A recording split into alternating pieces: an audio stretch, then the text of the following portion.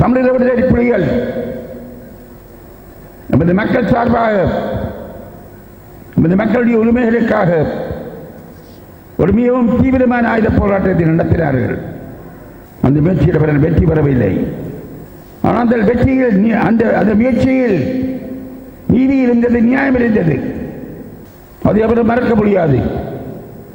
தமிழ் மக்களுடைய பிரச்சனை தீர்க்கப்படவில்லை, அவருடைய உரிமைகள் வழங்கப்படவில்லை, அவருடைய உரிமைகள் வழங்கப்படவில்லை என்ற அடிப்படையில் தான் ஆயுத போராட்டம் ஆரம்பிக்கப்பட்டது. இதை எல்லோரும் ஏற்றுக்கொண்டார்கள். இதை சர்வதேச சமூகம் ஏற்றுக்கொண்டது.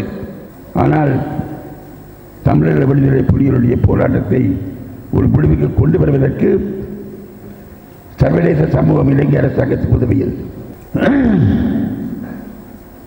இந்தியா உதவியது, அமெரிக்கா உதவியது, ஐரோப்பிய ஒன்றியம் உதவியது, ஐக்கிய ராஜ்யம் உதவியது, கனடா உதவியது, ஆஸ்திரேலியா உதவியது. இந்த நாடுகள் எல்லாவற்றிலும் தமிழீழ விடுதலை புலிகள் தடை செய்யப்பட்டார்கள். ஒரு பாய்ந்தவாத இயக்கமாக தடை செய்யப்பட்டார்கள். பல விதங்களில் அவர்கள் முடக்கப்பட்டார்கள். அவ்விதமான செயல்பாட்டின் காரணமாகத்தான் இலங்கை அரசாங்கம் அவர்களை தோற்கடித்தது. இதை எல்லோரும் ஏற்றுக்கொள்ள வேண்டும். தமிழீழ விடுதலை புலிகளை அழிப்பதற்காக சர்வதேச சமூகம் இலங்கை அரசாங்கத்துக்கு முழுமையான ஆதரவை வழங்கியது.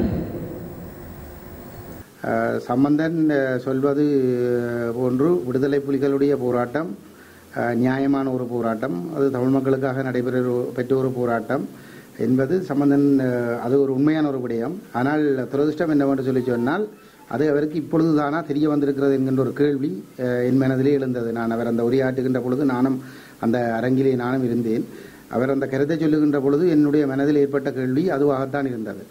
ஏனென்று சொல்லி சொன்னால் அவர் தன்னுடைய உரையிலே பின்னுக்கு குறிப்பிடுகின்றார். ஆனால் அந்த போராட்டத்தை ஒரு பயங்கரவாத போராட்டம் என உலக நாடுகள் அதனை அழிப்பதற்கு, இலங்கை அரசாங்கம் அழிப்பதற்கு உலக நாடுகள் ஒத்துழைத்தன, இந்தியா உட்பட நாடுகள் ஒத்துழைத்தன என்பதனையும் அவர் குறிப்பிட்டிருக்கின்றார்.